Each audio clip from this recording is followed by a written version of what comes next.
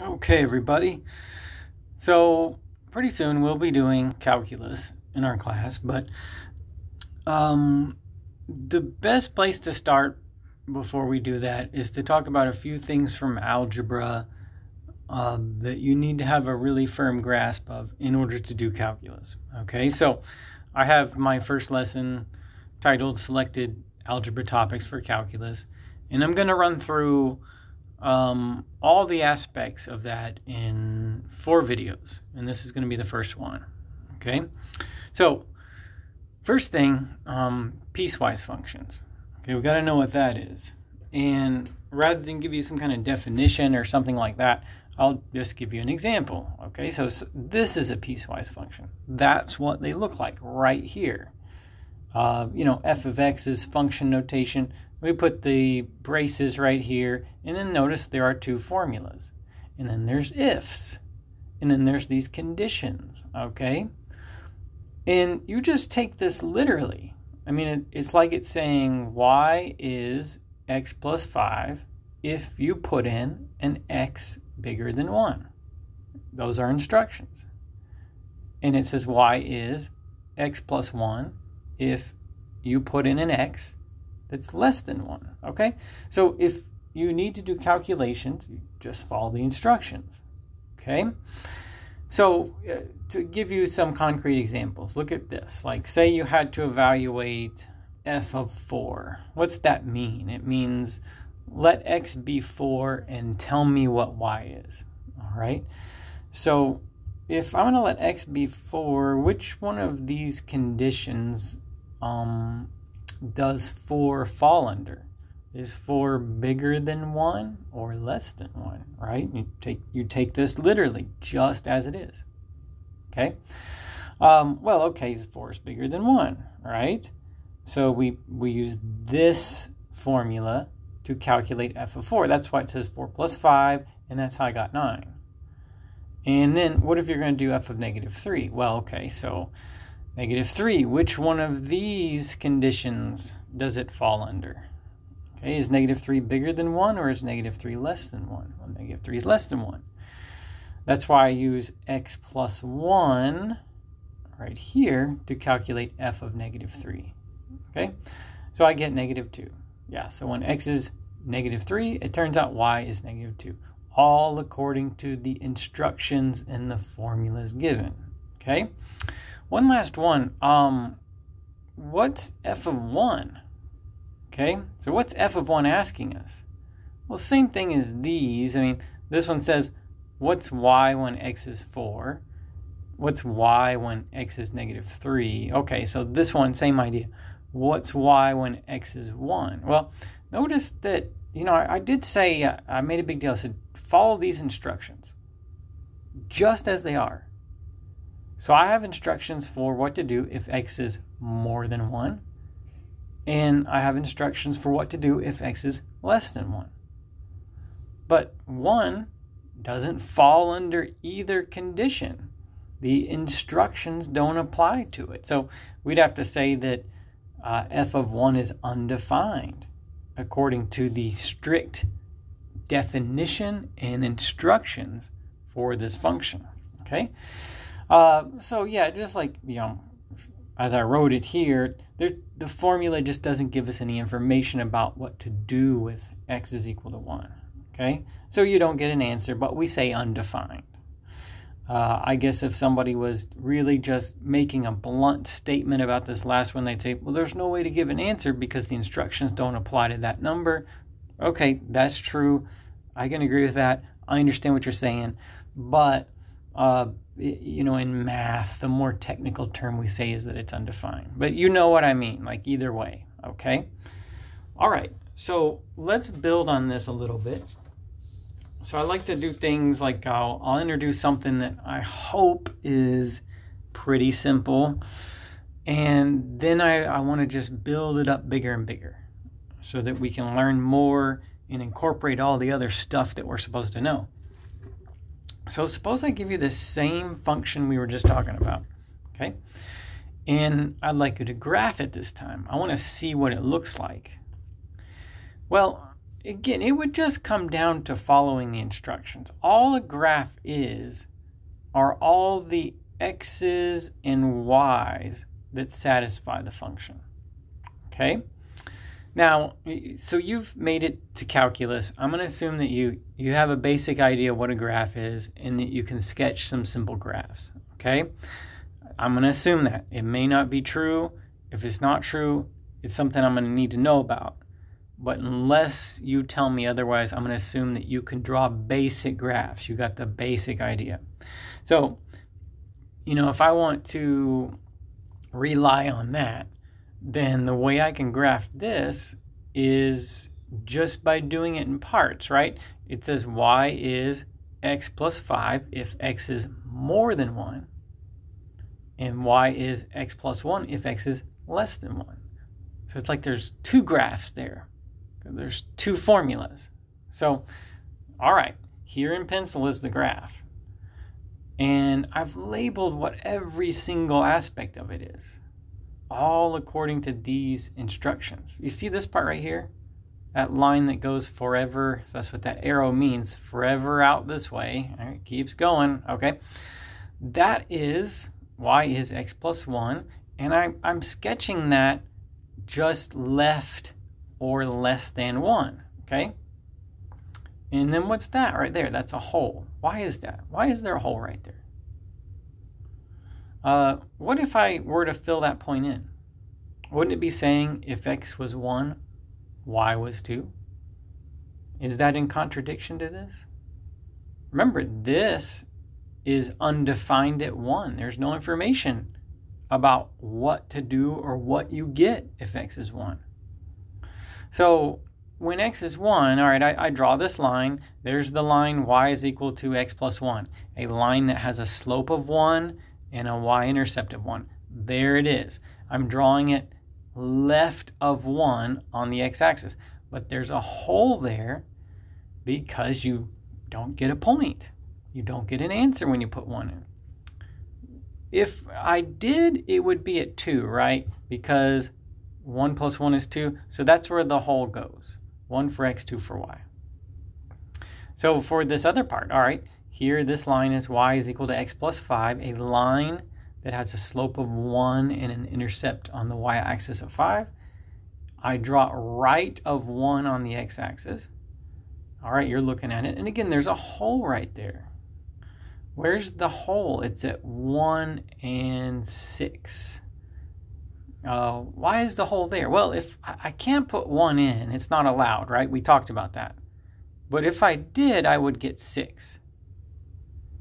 So it's kind of like saying if I were to put in 1.0001, I would get this number right above 6, right? That's on the rest of the line, okay?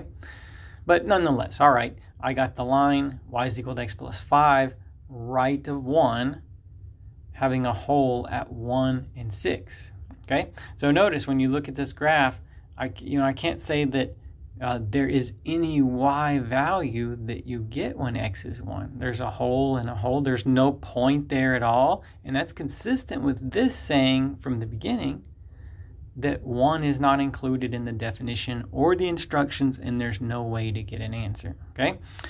All right, so we can, if we need to look at these, we can look at them in pieces, all right? Each equation is a piece corresponding to what x is supposed to be, bigger than 1, less than 1, or whatever it is. All right, let's look at another one that's a little bit more in depth. Okay, now this has more parts to it, but it's the same idea. So how could we read this if we wanted to describe this to ourselves? We say y is negative 1 if x is less than or equal to 2. So that includes 2, right? That says if x is 2, all right, y is negative 1, okay.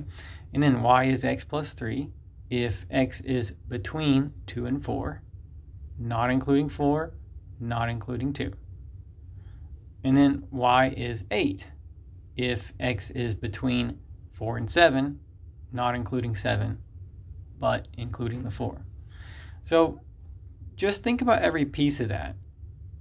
And if we sketch them one at a time, we'll get this, right?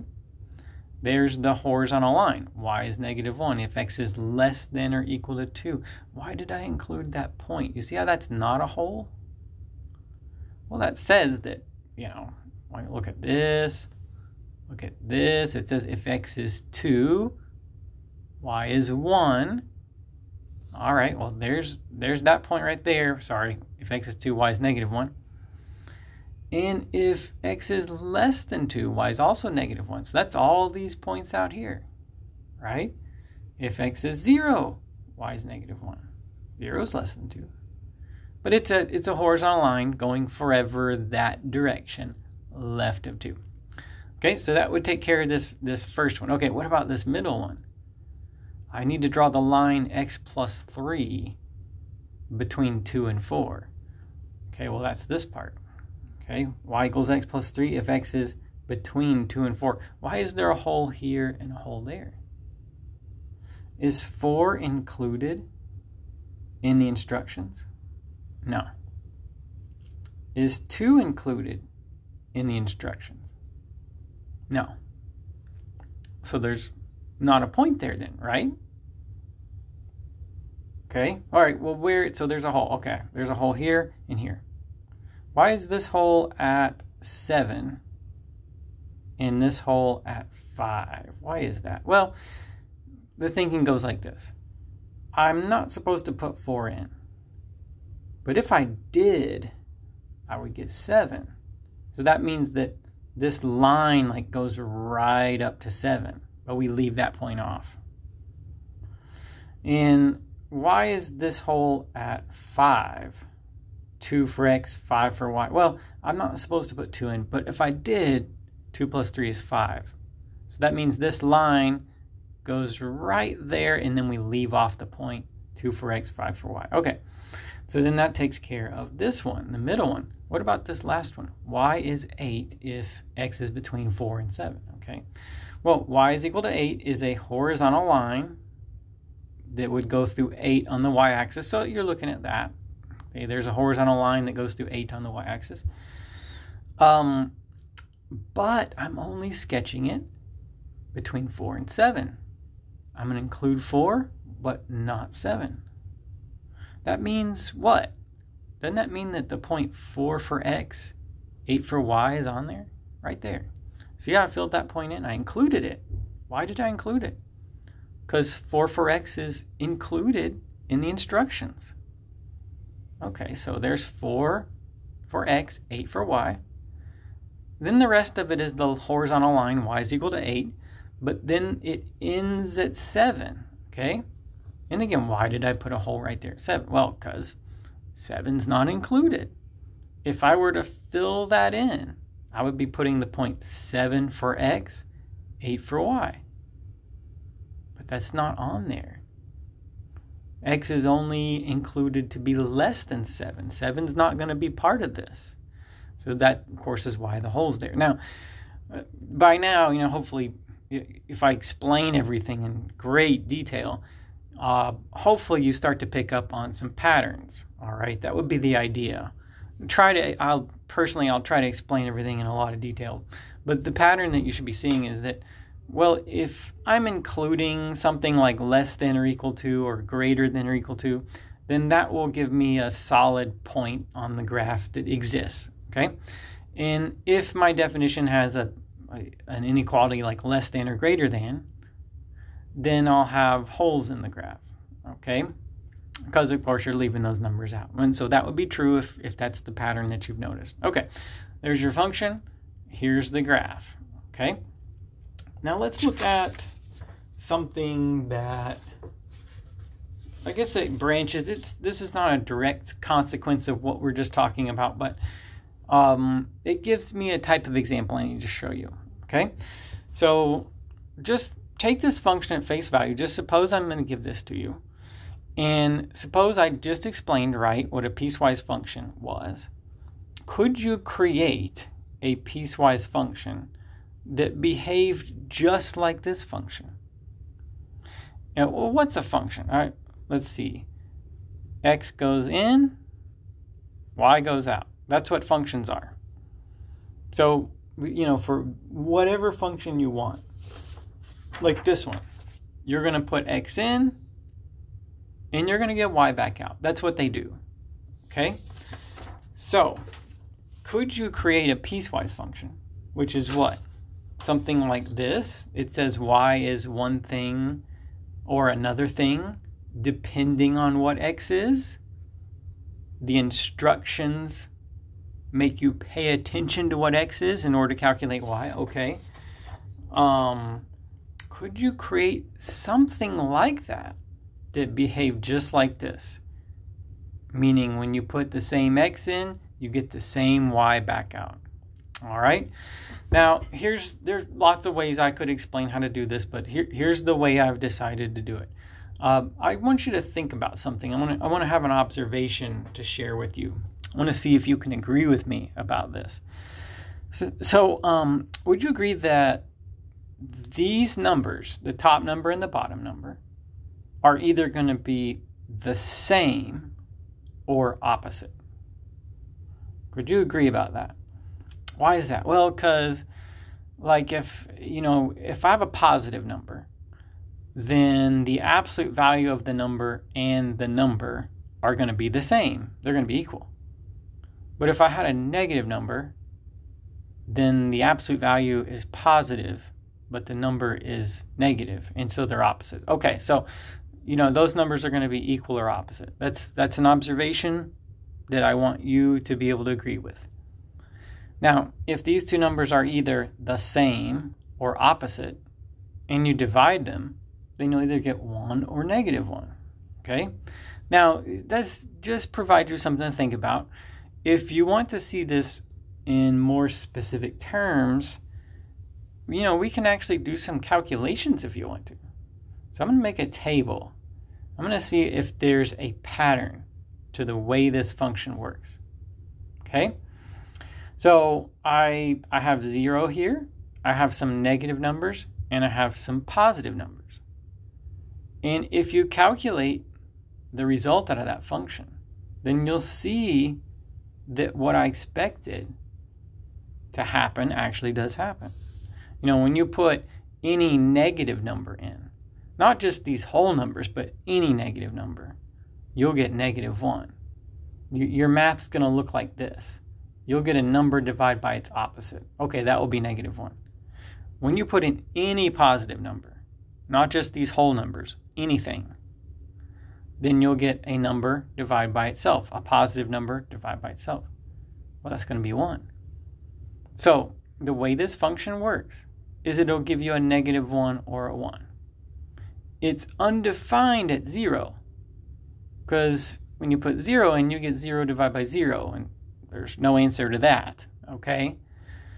But let's say this. If I put in anything less than 0, this function will give me a -1.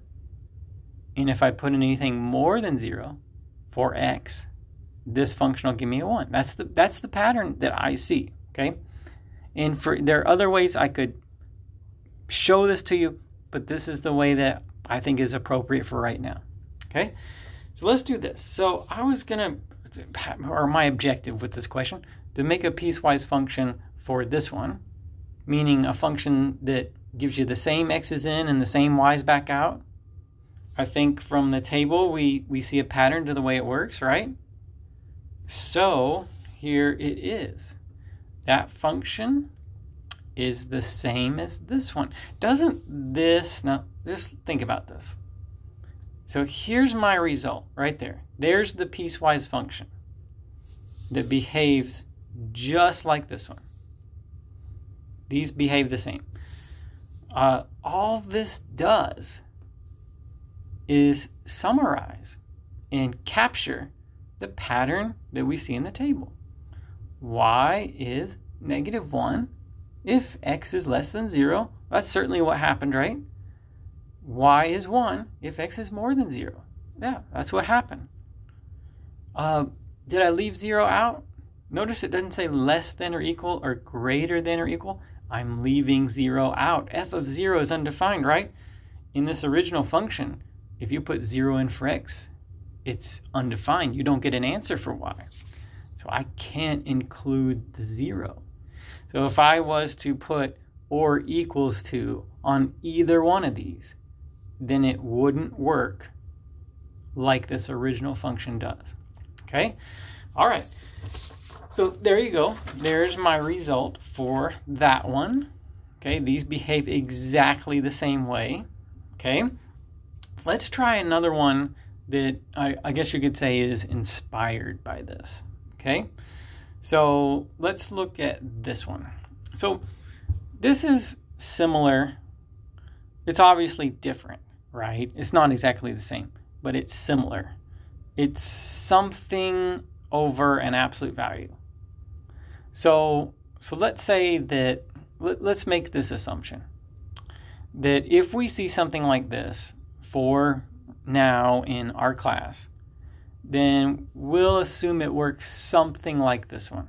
Okay, that'll be our working assumption. So how about I'll explore this a little bit. Well, first thing I notice about it is, like this one, it's undefined at a certain point. Like here, you can't put 0 in for x. And on this one, I notice, well, so what if x was -2? What's -2 plus 2? That's 0. And what about up here? -8 plus 8, that's also 0. So -2 is where it's undefined. Now, why am I going to focus on that?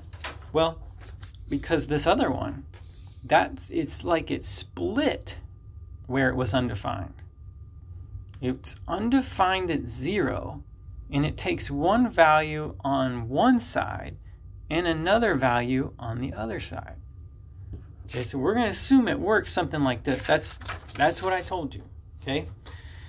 So, all right. Now, so I noticed -2. So when I make my table, like I'm going to kind of start it with that. It's going to split there, I think. So I got -2. Okay, what's to the left of -2? -3, 4, 5. What's to the right of -2? -1, 0, 1, 2. Okay? And another thing is I factored out a 4. Why did I do that? Well, because I wanted you to think of it like the last one. Why did this function give me a -1 or a 1? I mean, besides the table, do you have any reason to believe that it was going to do that? Well, I did point out to you that the absolute value of a number versus the number, will either be the same or they will be opposite.